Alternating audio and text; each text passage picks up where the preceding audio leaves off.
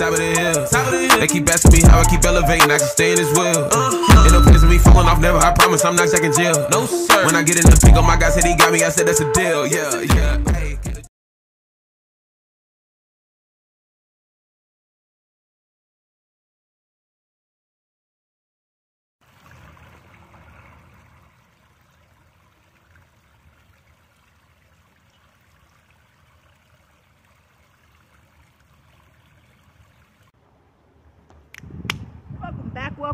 Welcome back, Shalom Fitness family. Welcome back. It's your girl Snoopylee coming at you with another fitness tip. It is Wednesday. It's a beautiful Wednesday.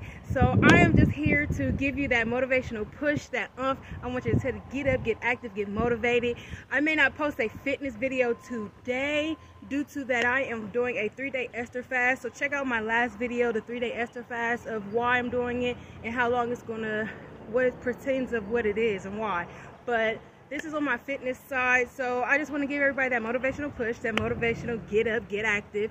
You know, right now I'm doing a light walk because I live out here, I work out here in Grove City, and there is a beautiful, beautiful trail. I've walked it multiple times, but I just want to do a light, gentle walk, nothing crazy, due to the fact that I am fasting, so I don't want to overdo myself, but I still wanted to enjoy the fresh air. I still wanted to enjoy getting up and getting, instead of just sitting there. And then I'm back to the point of tracking my steps and stuff. My watch was acting up, but that's just a motivational push right there. So I'm looking like I just wanted to get on here and tell you to let's go, let's get it. So with this being said, I want you to be blessed and be motivated. Shalom.